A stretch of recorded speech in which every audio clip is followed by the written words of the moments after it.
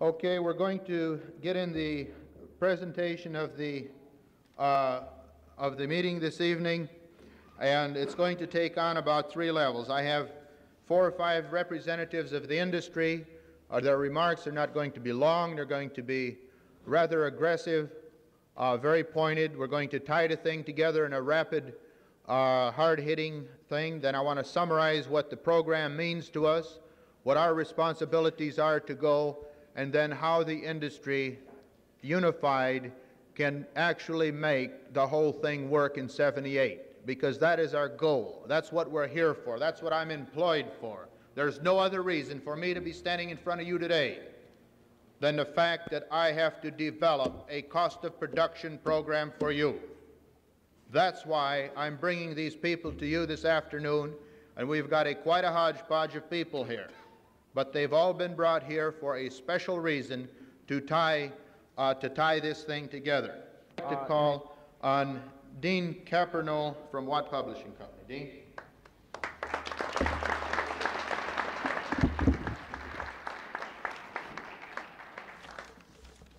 Thank you, Alan.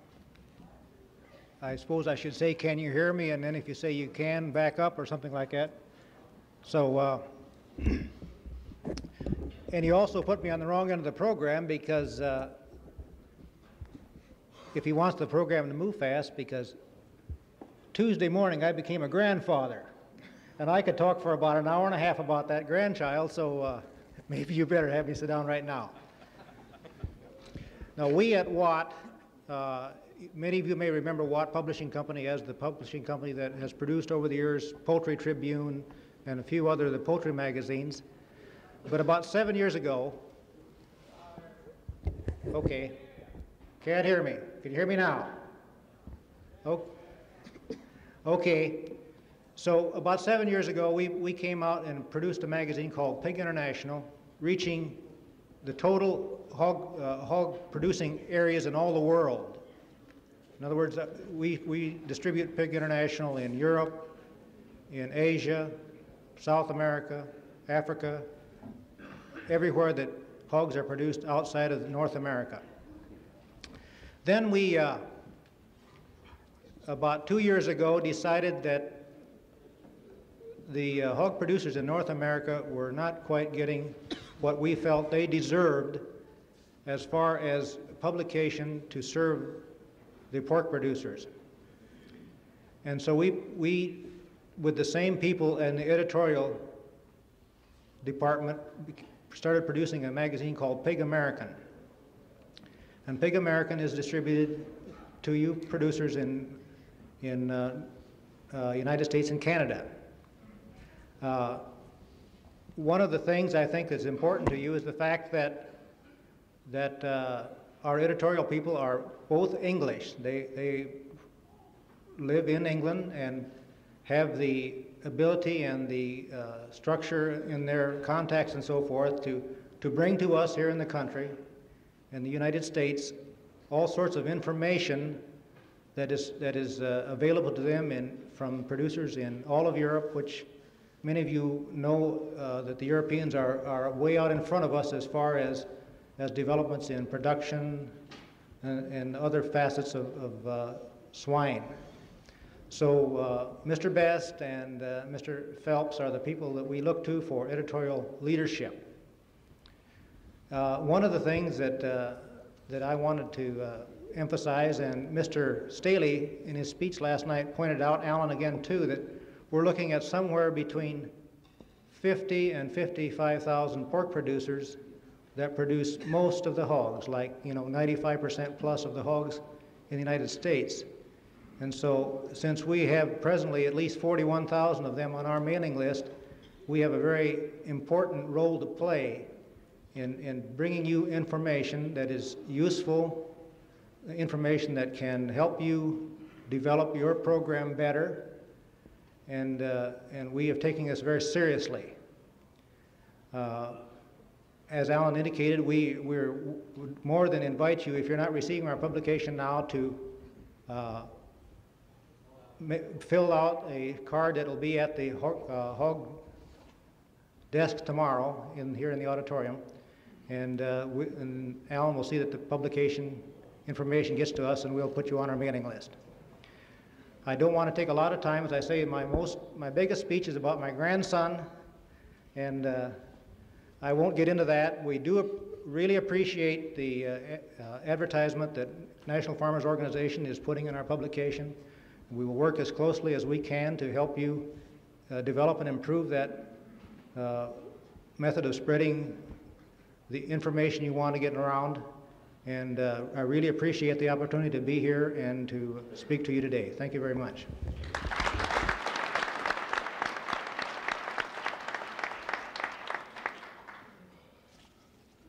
Thank you, Dean. The next man that's going to talk to you for just a few minutes is the National Director of Market Relations for the National Pork Producers. Now, within our own company, or within our organization, we have many companies that have taken the 10 cents per hundredweight. Many of you have asked about that 10 cents per hundredweight and what it goes for, where it goes, and how it all comes about. Now, Dan here is in position to explain to you what they do with the merchandising end of this thing. He's not in position to give you any information as far as their total budget and their total distribution. We must recognize in this that I think it's our responsibility to bring this program to you to show you what type of thing is happening. I also think it's necessary from the position of director of your department that we bridge some of these gaps and develop a working relationship, whether we agree or not, with their 10 cents per hundredweight. Whether or not we agree doesn't really make a whole lot of difference. I think we owe it to ourselves to know where it goes, because a lot of the companies have worked with them, and that's the reason that I brought the director from the pork producers to your convention to talk to you for a few minutes and show you one example of the type of thing that they had set up. So at this point, I'd like to introduce Dan Hoffman, National Pork Producers.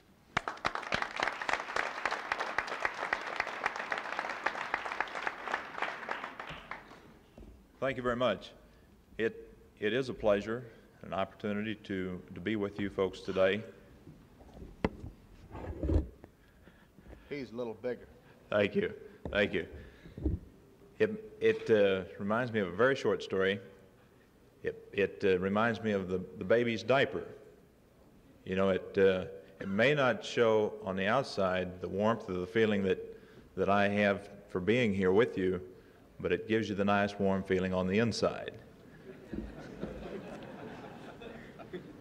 Before I talk about the promotion, or as Mr. Scrow said, where the dime and the nickel go, I'd like to spend a half a minute explaining the history of the National Pork Producers Council. It is headquartered in Des Moines, Iowa, and the NPPC is dedicated to helping pork producers produce an abundant supply of wholesome, nutritious pork for consumers at a fair and reasonable profit. Our membership is made up of more than 80,000 producers from 35 member states. The organization was organized in 1954. It wasn't until 1968, however, when the Nickel for Profit program was initiated, the fundraising program and promotional programs, that an impact and effect began to take shape. The Nickels for Profit was a voluntary investment program where producers deducted a nickel from each hog marketed. In 1976, producers decided to increase this voluntary investment program to a dime per head for a market hog, and then they went to the nickel per head for the feeder pig on a voluntary basis. Now more than 1,800 markets across the country participate in this market investment program. A portion of each nickel and dime is used to fund state pork producer organization activities. The balance is invested by the NPPC in a variety of nationwide pork promotional and educational programs, plus production and related research. Membership dues are collected by local pork producer groups as a source of funds for the county and local organizations. At this time, I would like to go to an audiovisual presentation that was used in two of our recently opened image cities, Chicago and the Cleveland-Akron area, which we call an image city metropolitan market. If I could have whatever lights.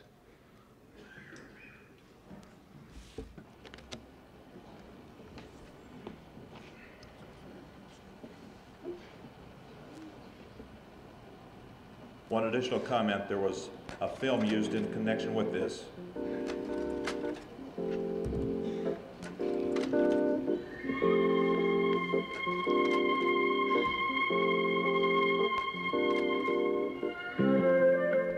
Buttons are nice, but there's a lot more to promoting pork than being in the button business.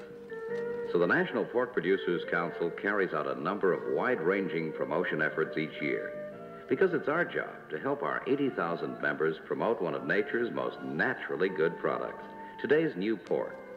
Today's pork is better. It's leaner, more tender and nutritious. And to make sure American consumers know about today's new pork, 80% of the funds voluntarily invested by pork producers is used in promotion and advertising at the Pork Council. Pork Council advertising and promotion is directed at heavily populated areas. Year-round campaigns are conducted in markets that account for 45% of the U.S. food store sales. Heavy emphasis is placed on newspapers. The ads feature easy-to-prepare pork recipes. The ads are placed on the same day food stores run their ads. That way, consumers are reminded to put pork on their shopping lists. A special ad was designed last November to test the drawing power of the papers utilized by the Pork Council. The ad offered the 32-page Pork Just for the Joy of Eating recipe booklet, which was developed by the NPPC staff. The results from the ad were fantastic. More than 26,000 consumers requested the booklet by sending a self-addressed stamped envelope to our office. During the year, thousands of requests are received by the Pork Council for the latest information on pork selection, preparation, and cookery. Retailers and packers are advised of upcoming Pork Council promotional programs through a special newsletter. The January issue told about NPPC's sponsorship in the Woman's Day James Beard Creative Cookery Contest. The Pork Council was one of 12 participants in the contest.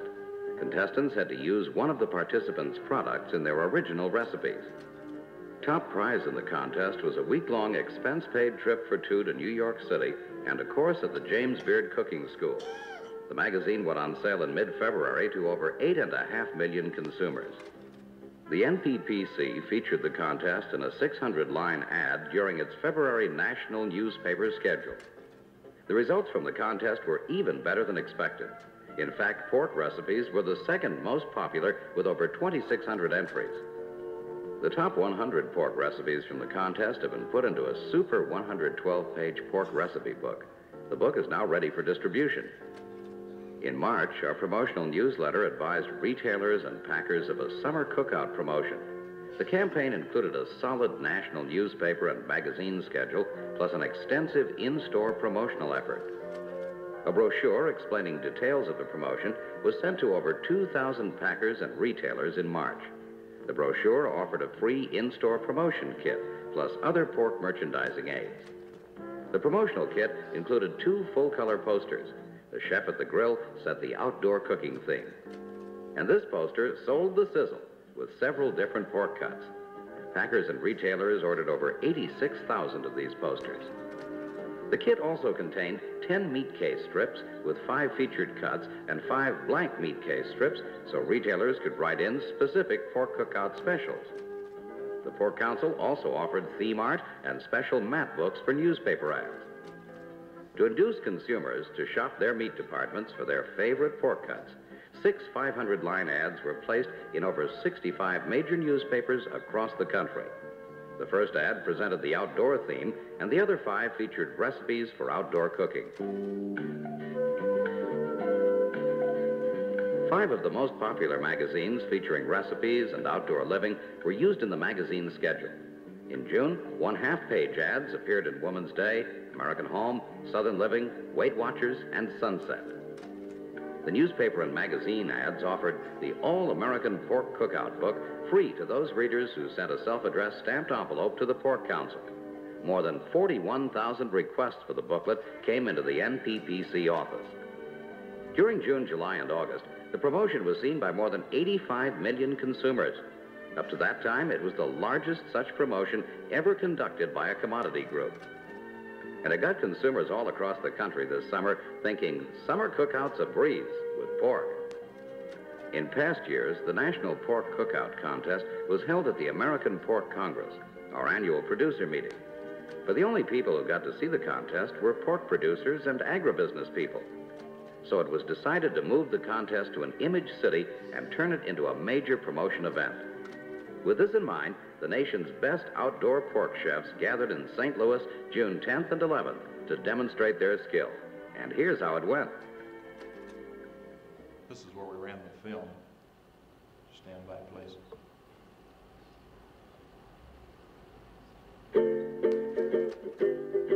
And right behind all this activity comes the annual October Pork Fest campaign, even bigger than the summer cookout promotion. Retailers and packers learned about our plans through a special brochure mailed to them in August. Pork Fest features an extensive in-store promotional effort, including meat case strips and posters. In fact, nearly 200,000 posters have been ordered by packers and retailers. A month-long newspaper ad schedule in 65 cities will tell consumers about pork, plus offer the cookbook of top 100 recipes from the Women's Day James Beard Creative Cookery Contest. Consumers will send 25 cents and a price-weight label from a pork purchase to get the cookbook. Radio spots will run in 25 major markets. They feature original music and tie in with local retail ads. Take a listen. All across the land there's a new pork growing. Lean, good taste and a wide bill of fare. Cooking up tender with a good taste showing. We like to call it tender loving fare. Today's new pork is leaner, more tender, and higher in protein. And the ways you can fix it are limited only by your imagination. Fresh, cured, smoked, or canned, ribs, chopped steaks, loins, ham, bacon, and sausage. All available from your favorite supermarket. Pork is a good source of B vitamins and is great for your weight-reducing program. Only 70 calories per ounce, same as 2 pats of margarine. And it's 98% digestible. For a greater variety of good-tasting nutrition, serve pork. All across the land there's a new pork growing. Lean, good taste, and a wide bill of fare. Cooking up tender with a good taste showing. We like to call it tender loving fare. Brought to you by the National Pork Council. Pork's a thing that's people-pleasing, tasty and tender and hunger-easing, easy fixing and always in season and 98% digestible. Pork's the one that's a sheer delight, and you can serve it morning, noon, and night and smell it cooking. It's out of sight. Got a whole lot of B1 vitamins. Pork's a thing that's got 4 wheels, and the more you eat, the better you feel, and budget-wise, it's a real good deal with a big variety of cuts. Well, it's pork. I was just kidding you about the wheels. We ain't kidding you about these deals. Listen. Applesauce and pork chops. What better way to welcome a crisp fall evening? And this week you'll find super savings on both these all-American products at your local supermarket. And while at the market, check out the other great pork values at the meat counter. Pork chops, pork roasts, pork steaks, pork burgers, you name it, we've got it. Pork, an all-American meat for October Pork Fest. My poetry might not have been the best, but take a look at the Fall Pork Fest from the National Pork Council. You know, the warmth and security of being a child can be remembered in many different ways. Favorite places you played, friends you had, special things Mom or Dad would do for you, like the smell of pork cooking. It filled the whole house with a friendly aroma that even years later can take you right back to when you were a kid. It was one of the special things your folks did for you. Pork chops cooking, or a ham or pork roast in the oven, or sizzling bacon and eggs made it easier to leave the important work of playing outdoors or to roll out of a warm bed on a chilly morning. Wouldn't it be great to be a kid again, just for an hour or so? Well, you can come close with tender mouth-watering pork from your favorite supermarket. It'll taste like it did then, even better. It's new pork, leaner and more tender and better tasting. Pork is economical, and the memories are on us. We're the National Pork Council.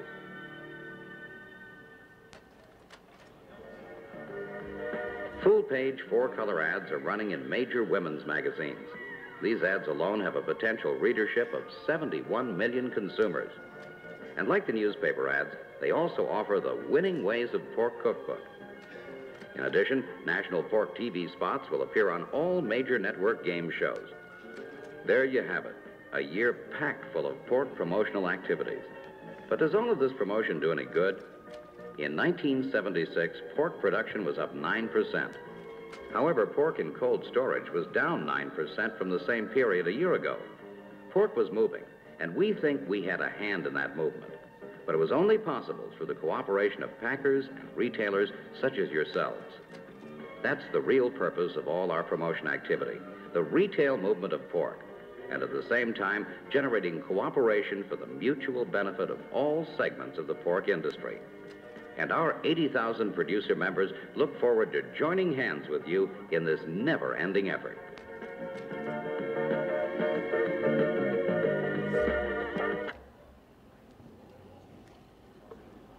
Okay, that in a very short capsule type form pretty well explains the investment program of the National Pork Producers Council in promoting a pork product.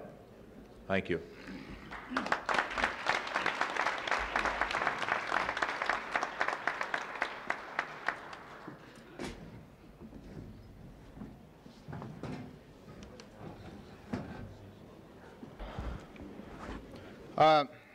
Ladies and gentlemen, we've got a couple things happening here that I'm going to have to ask for some patience on your part.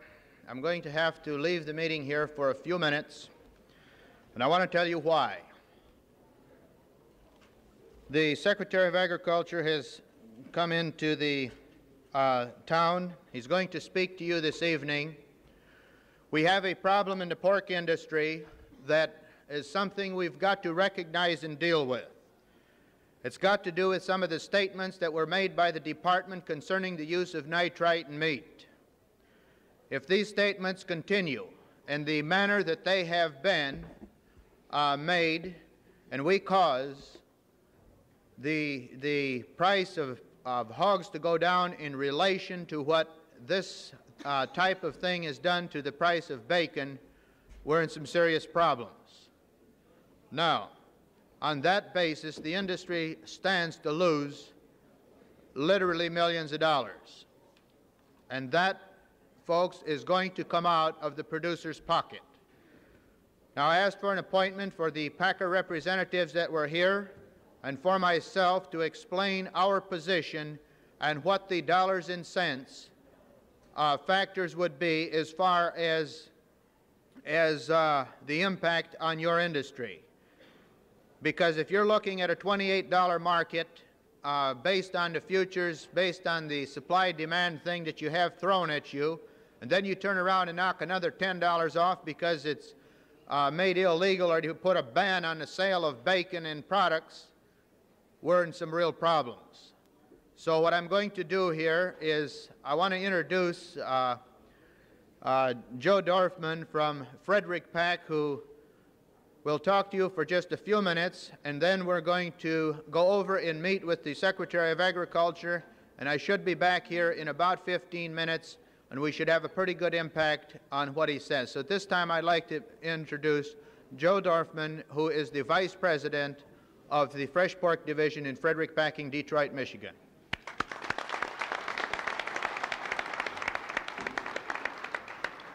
Thank you, Alan, and good afternoon, everyone. I'd like to thank you first for inviting me to attend your convention this year. I'm sure very few of you have ever heard of Frederick and Herod, so I'll briefly tell you what we do. Primarily, we are hog slaughterers in the city of Detroit.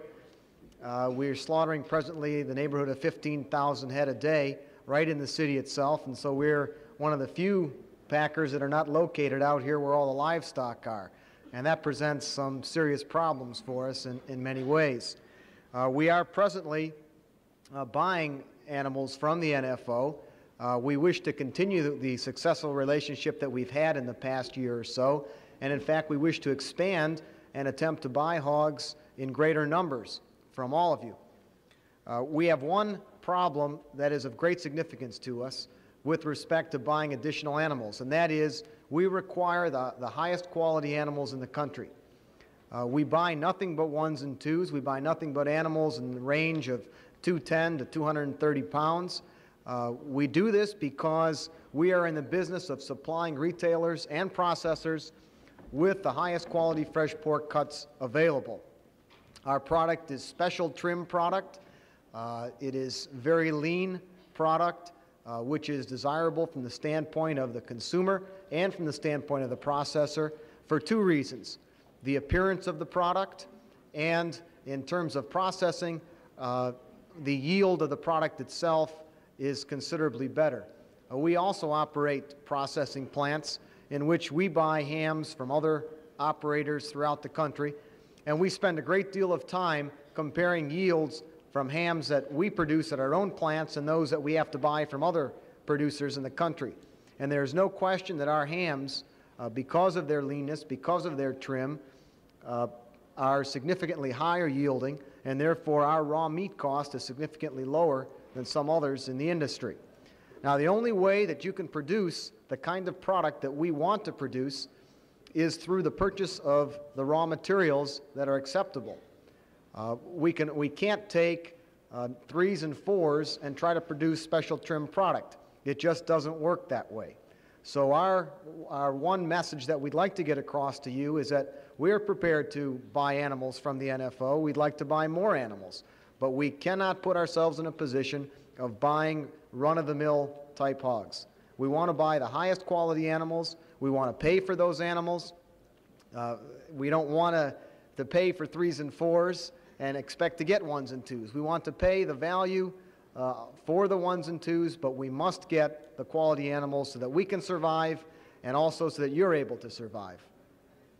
The one problem that Alan also alluded to that we're going to meet with Secretary Berglund in regard to is this problem, this alleged problem, I should say, that deals with nitrites being used for curing bellies in order to produce bacon. It appears to me that there are people in Washington who have acted in a somewhat irresponsible manner with regard to this nitrate situation which is used in the formation of bacon. What they've tried to do is create a situation in which they are claiming that if you eat 40,000 pounds of bacon every day for the rest of your life, that there is a chance that there may be carcinogenic agents that will form. Now, that doesn't frighten me too much. Even if I were physically able to consume 40,000 pounds, I couldn't afford it. The other side of that coin is, do we really want to spend our time and energy concerned about something as ridiculous as that? If I were to tell you that drinking 10,000 glasses of water might drown you, would that have an impact on you to consider banning the use of water? I don't think so. I think you would think us foolish to start to ration water and give everybody 3 glasses a day for fear you might drown yourself. Well, that seems to be the mentality that we're having to deal with in Washington today. And it's a threat to our existence as bacon slicers. It's a threat to your existence as hog producers, because not only will significant numbers of people be put out of work, but you too will have to get lesser values for your hogs. There's no question that for the short run, pork bellies, if bacon is banned, will be used as trimmings, but there's no assurance that the trimmings will be able to be consumed in sausage products. And so the net effect will be that bellies, which probably average in the neighborhood of 60 to 70 cents a pound, will all of a sudden become worth 30 to 40 cents a pound, and maybe not even that, because the country will then have 3 times as many pork trimmings as it had before. And you may find yourself in a position where trimmings cannot be merchandised at any price. So it's of grave concern to all of us from just a pure economic standpoint. It's also of grave concern to us, for we can see a mentality developing in Washington where These types of scares are becoming more and more abundant, and the numbers that we're having to talk about become more and more ridiculous, and we wonder what is the sense of our having to spend this kind of time and energy on these problems. It's difficult enough to do business on a daily basis, considering market conditions, considering labor problems, considering weather conditions, considering all the problems that we have without having to continually defend ourselves in the public arena with regard to statements as ludicrous as bacon might be dangerous to your health. So we're very much concerned about it, and we hope that we can motivate you people and hopefully motivate Secretary Berglund to stop the kind of bad publicity that we've received, to stop spending our money needlessly on trying to explain to people that if they eat 40,000 pounds of bacon, they might have some problems. And hopefully we'll be able to achieve this through this meeting this afternoon. In any event, I've enjoyed the time I've had to spend here with all of you. I hope that you'll continue to produce hogs in greater and greater abundances in years to come so that we'll be assured of a supply of animals in the years to come, because that's necessary not only for your success, but for ours too. Thank you very much.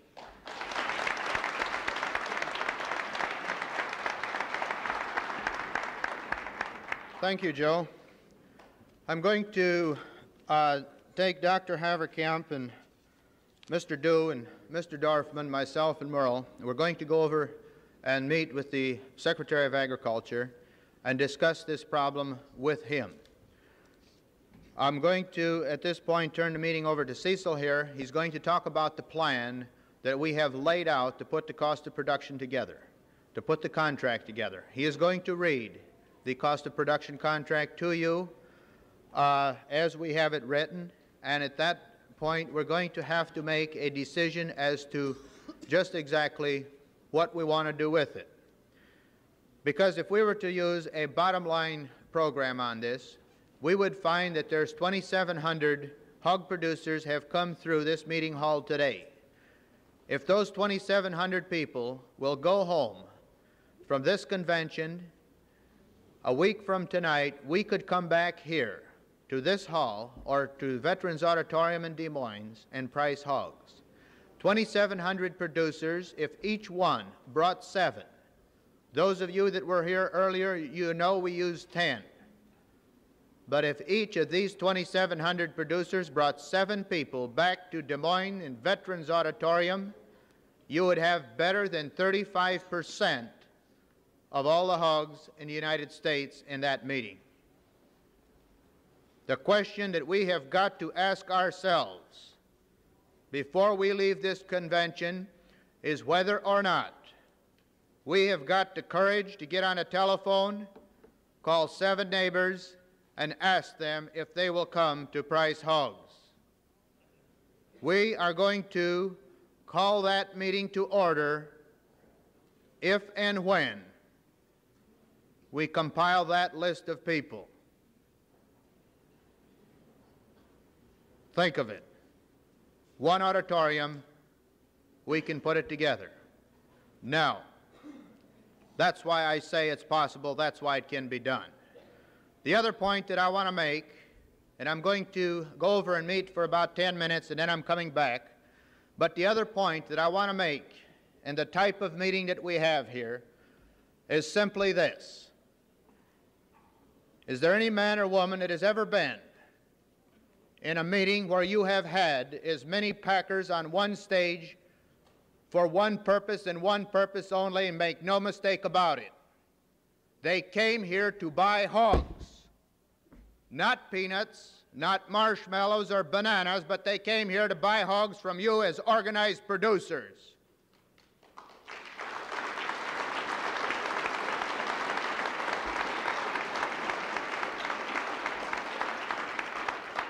Now, folks, you have on this stage, you have 3 of the largest packers in the United States. You have the world's largest independent, and you have the world's largest major. That tells you one thing. You have come of age. You have been accepted.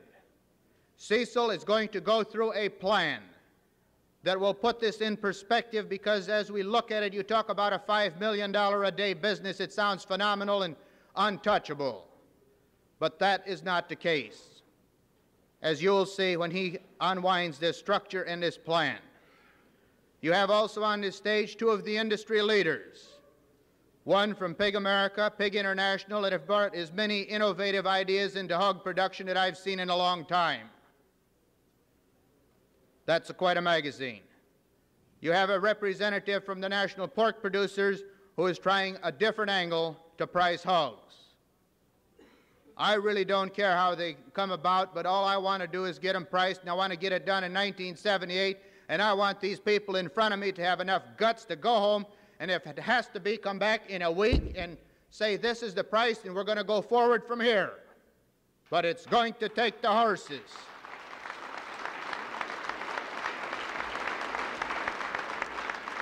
So at this point, we're going to go over and talk to the Department of Agriculture, and I'm going to break from that meeting if I have to and come back and talk to you for about 5 minutes before we adjourn here before 5 o'clock. So hang loose. We'll probably get a feel for what his position is going to be on this, because as a former research student and a graduate student at the university, you can take this Delaney amendment, which says you've got to have 0 tolerances on nitrates and improve the efficiency of your test, and you're not even going to be able to breathe this air because it's going to be illegal. That's all bullshit, folks, and we've got to go and talk to him.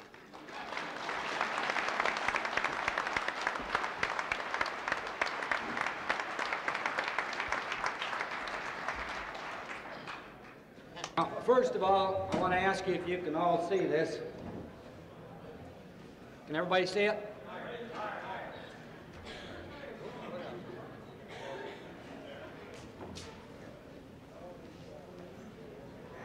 Okay. As we said, this is the plan. Going to 1976, last fall, we came out with the commitment to bargain, and I'm sure that most of you here worked on it. You put between 3 and 4 million head of hogs on an inventory that was an inventory of not only hogs, but people. People who believed they could price hogs. From that inventory, the negotiators went to the industry and worked out interim supply contracts, to which I believe most of you are putting hogs through under. Some of those contracts have been renegotiated. Some of them are being renegotiated. Now, we're right here. All right, the next step is a hog contract for members. We'll come to that in a little bit. The next step is a cost of production clause in those contracts. And that, ladies and gentlemen, is what Alan was talking about. When are we going to do it? We're going to do it when we have enough hogs to say, here's the supply. And that is the plan. That is where we went from, and this is where we're going to.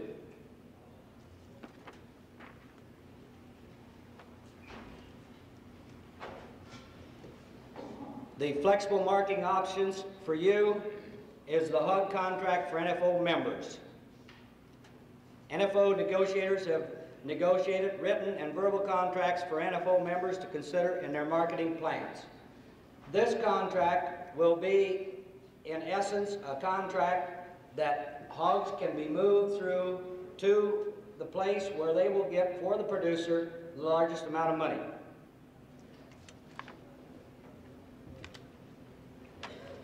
Right now, we have the live merit sales, with graders assisting the producers in determining which way his hogs will bring the most bucks.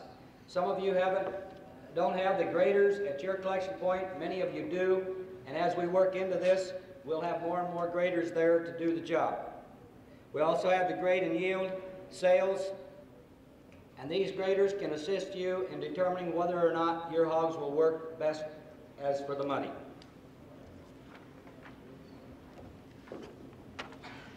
We also have the forward contracting. Forward contracting allows the producer to sell his hogs on a forward market without any margin money. You don't have to go and put up some bucks, and when the market changes, you go ahead and either watch it go the right way, or if it goes against you, you put up some more bucks. In this, you just forward sell your hogs. When it comes time, you deliver. Make no mistake about it, you deliver. The hogs are sold. And that, folks, is the plan and the program that we have going right now. I'd like to get into the contract, and so if I can have the overhead lights, Bill.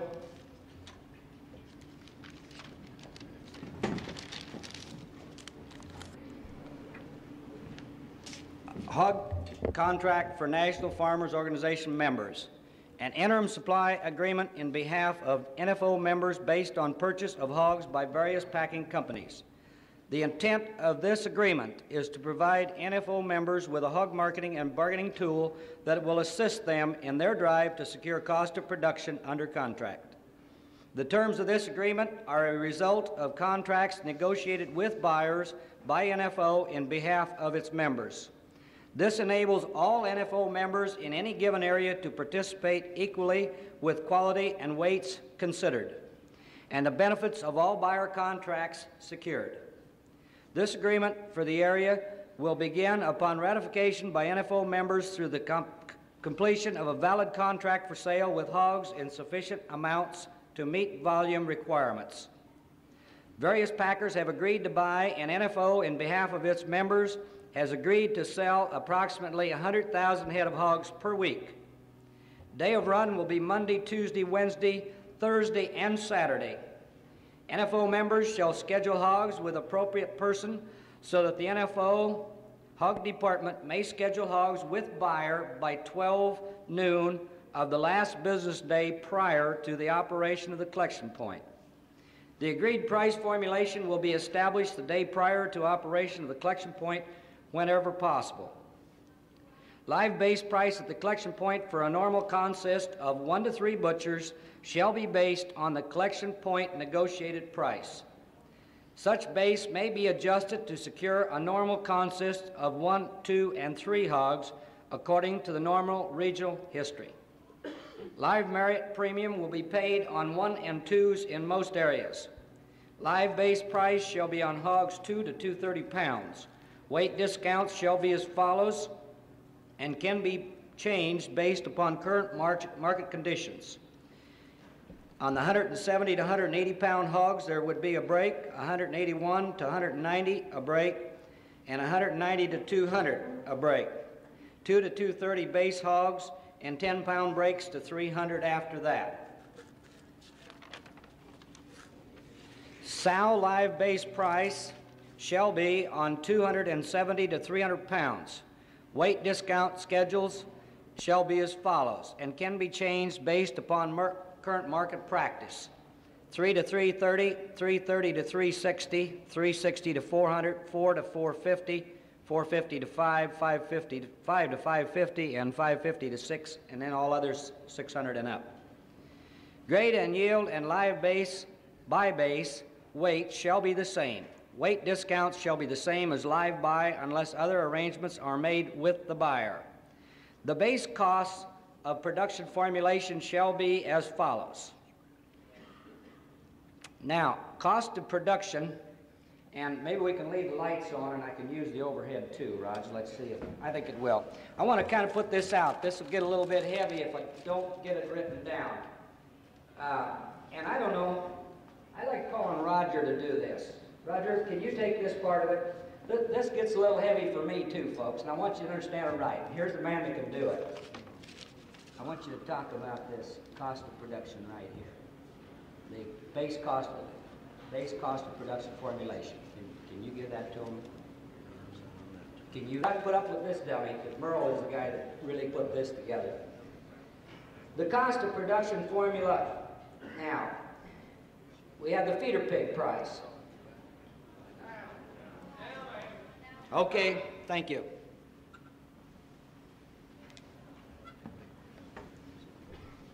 Okay, I think maybe I better start up a little higher because I'm going to run out of space.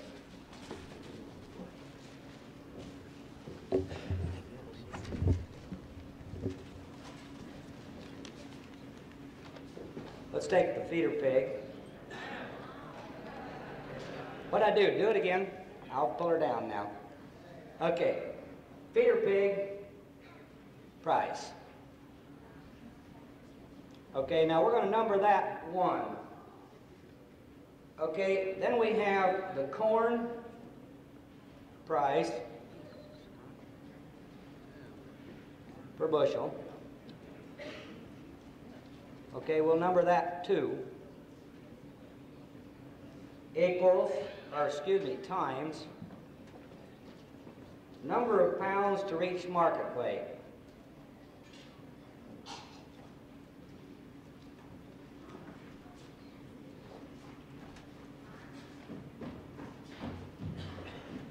Okay, we're going to mark that number 3. Okay, now we have the soybean meal.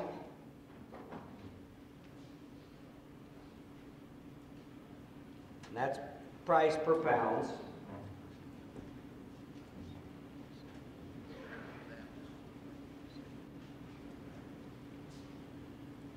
Times number of pounds times number days to market. We'll take that times, look, this is 6 and this is 7.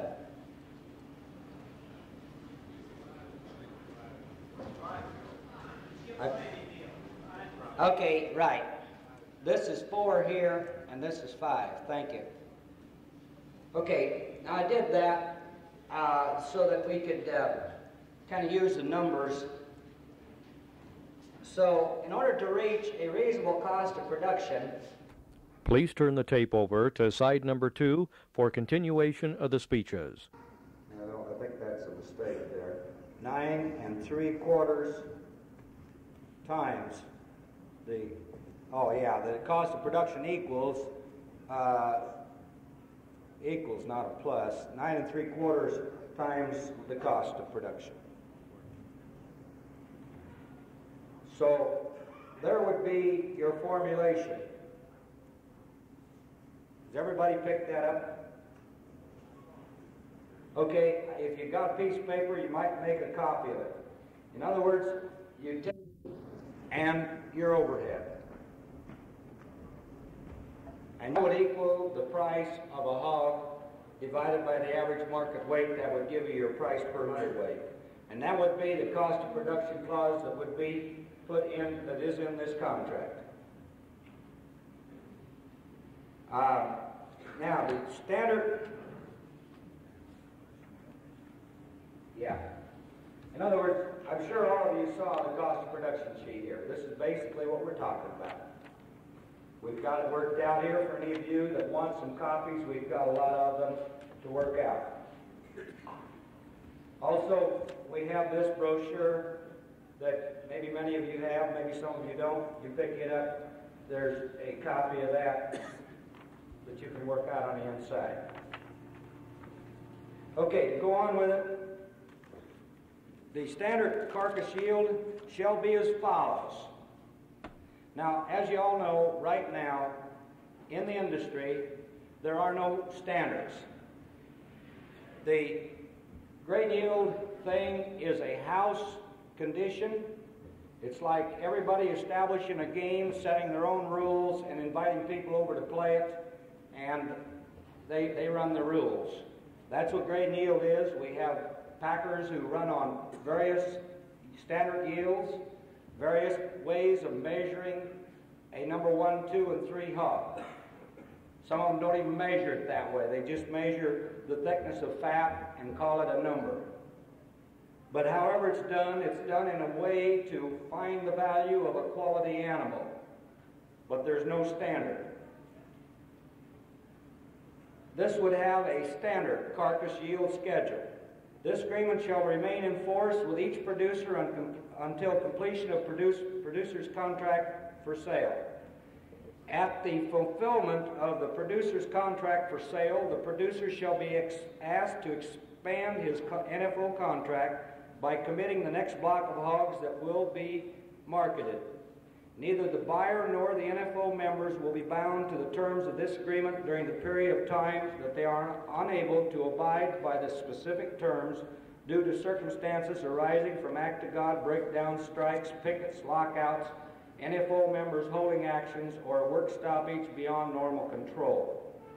This agreement shall be immediately adjusted at any time the NFO meet custodial account credit department determines that payments are not being received from buyers in acceptable time limits, or information received from Dun & Bradstreet or other responsible industry sources indicate a material adverse change in the buyer's financial status. Payment will be made by buyer by wire transfer, transmitted not later than the next business day following delivery of hogs to buyer and determination of the purchase price made payable to the NFO meat custodial account, Minneapolis, Minnesota. Unless the buyer makes other arrangements with the NFO credit department. Payment will be made to NFO members by check or draft at collection point on 100% basis for live buy and an option of 80% on grade and yield if requested. Final payment on grade and yield to be made when received from buyer.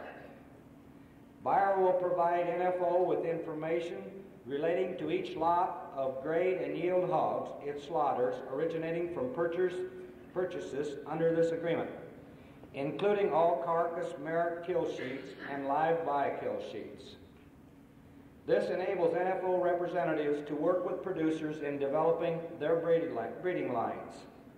The intent of this contract is to block sufficient numbers of hogs into marketing patterns to standardize weights, price grade, and yields, and establish a cost of production formulation.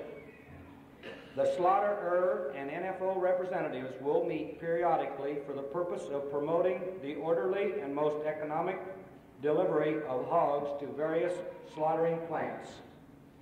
And at the bottom of this, the various packers that we have on contract will sign the original copy. Now, there's an attachment to this that this referred to, and this is that formulation that I'm going back to. Excuse me. Feeder pig price. Price to be based on the average IPLA auctions quotes, 40 to 50 pound pigs for the day prior to the day hogs are marketed. In addition, a basis for each plant would be negotiated on an interim basis. Corn price to be based on the Chicago Cash 2 corn the day prior to the day the hogs are marketed. In addition, a basis for each plant would be negotiated at an interim base. Number of bushels to reach market weight to be based on the weight most desired by the processor and the enclosed feed requirement chart. We have a chart on that. The soybean meal price per pound to be based on Decatur Cash 44% soybean meal divided by 2,000, the day prior to the hogs are marketed. In addition, a basis for each plant would be negotiated on an interim basis.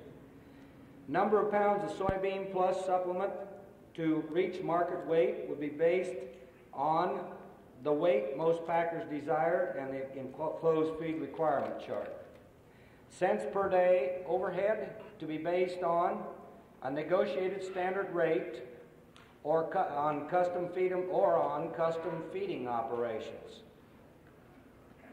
In addition, a basis for each plant would be negotiated.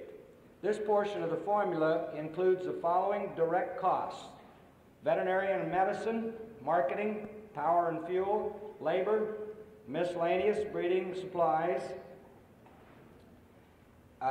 Also include the following direct costs: building and equipment depreciation, interest on investment, maintenance, taxes, insurance, death loss, administration, and management. Number 7, number of days to reach market weight to be based on a 40-pound feeder pig to the weight most desired by the processor. The enclosed daily gain chart. Then it has enclosed the chart on feed requirements is included here. This is by the Extension Service, U.S. Department of Agriculture, and the National Pork Producers Council. Pork producing systems with business analysis determining capital requirements, April of '77. And there's a chart of that in here which you can achieve from the Extension Service.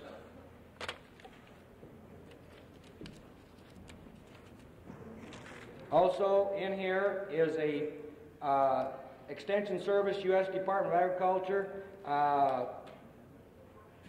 and National Pork Producers Council, the pork production system with business analysis determining capital requirements. There's a chart in here on that, and so that's where these costs came from. And that is the contract. Now I'd like to get on a little bit of a light subject. How about if everybody would just think a minute? Wouldn't you give a penny for the thoughts of the Secretary of Agriculture right now? It'd be kind of interesting to know how he feels at this time. I don't think that he intended to come here and be confronted by the people that have walked in there to sit down and visit with him.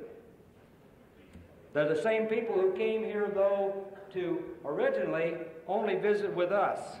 Don't forget that. Don't forget that. They came here to visit with you people, the producers.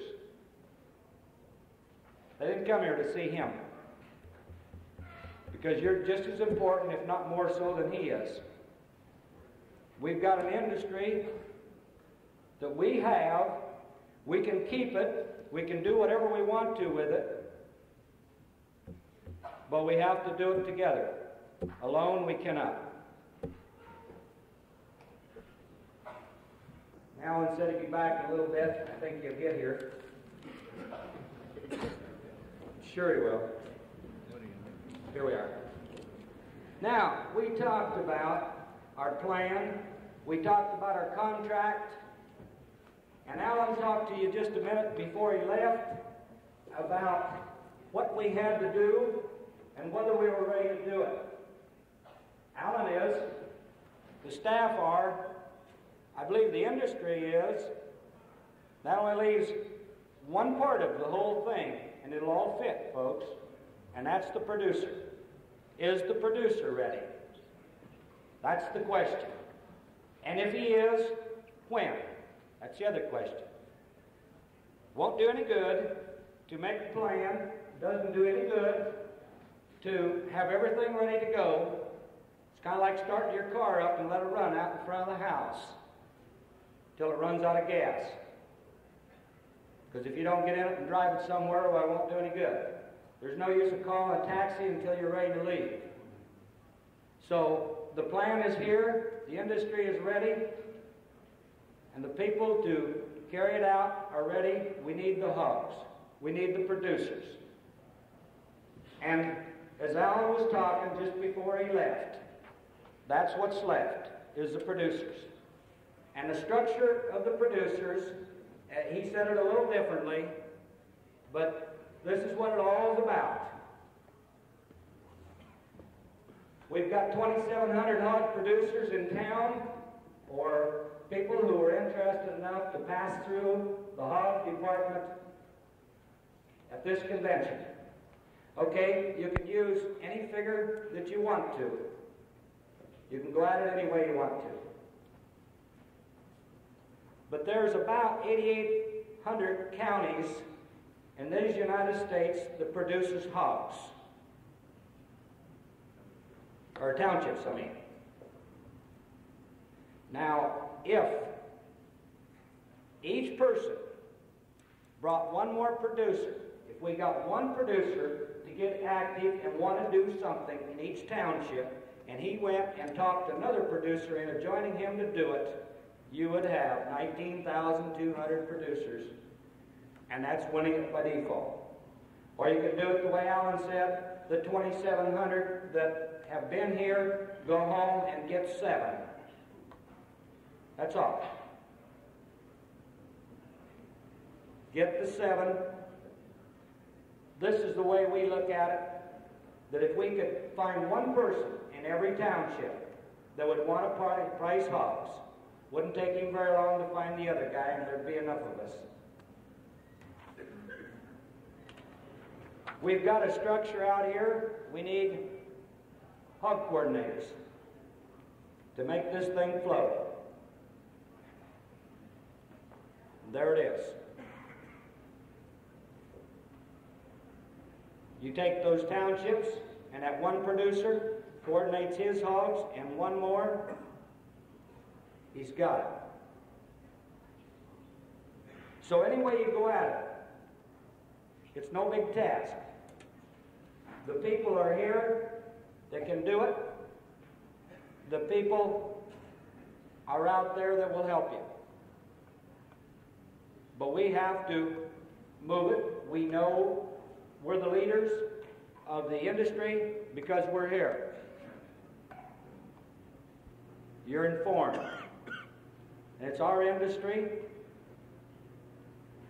and it's just a matter of when we decide we want to make it happen. Well, there's one thing I wasn't supposed to do, and that's speak from the podium today, but I guess it's my turn now. As far as the report from Agriculture Secretary Berglund, there is no report at this time.